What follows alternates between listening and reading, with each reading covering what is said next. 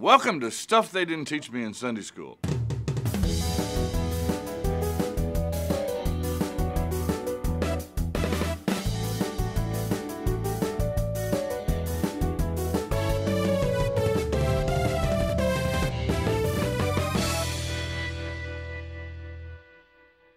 When is the last time you read the book of Jude, and who in the world is Jude? For most Christians, this is not a book we come to very often. And for most Christians, if you ask them who Jude is, they might come up with a Beatles song, but I'm not sure they'd come up with the answer that's biblical. Jude, we're told in verse 1, is a brother of James. And James, the writer of the book of James, is a brother of Jesus. So Jude is a brother of Jesus. And now obviously half-brother, because those two young men, or older men at this point, do not have the same father that Jesus does, the Holy Spirit, but they have the same mother, Mary. So Jude has a particularly close relationship with his Savior, and in this case, his brother. As you read Jude, you'll find some similarities to 2 Peter. Jude deals with, as many letters do in the New Testament, with some false teachers. He begins by addressing it to those who are called, beloved in God the Father, and kept for Jesus Christ. That's in verse 1. Well, that could be any Christian anywhere. It doesn't really narrow it down as to what area he's writing, or maybe it's supposed to be a circular letter. It was written to Christians in general. And then right away he goes into the issue of false teachers. Who are they? If you look at the end of verse 4, for admission has been secretly gained for some who long ago were designated for this condemnation.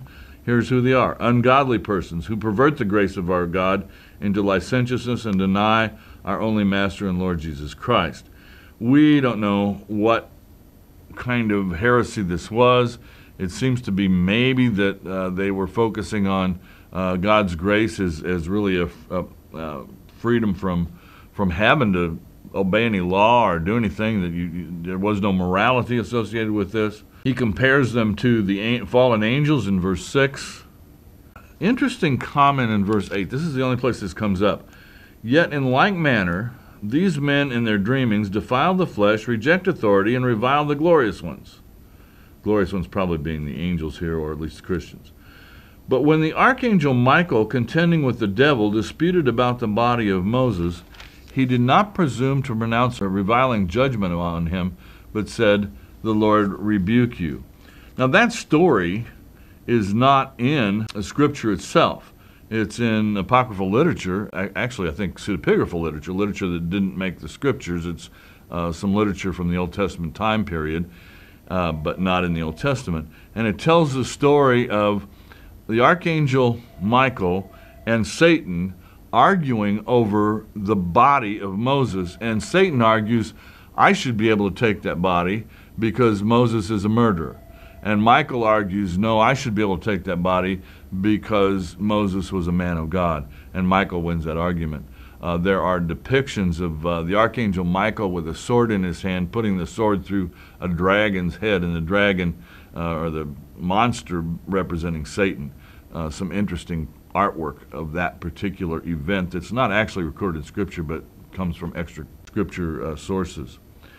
There is another line here that's fascinating in verse 14. It was of these also that Enoch in the 7th generation from Adam prophesied, saying, Behold, the Lord came with his holy myriads to execute judgment on all, and to convict all the ungodly of their deeds of ungodliness, with which they committed in such an ungodly way, and of all the harsh things which ungodly sinners have spoken against him.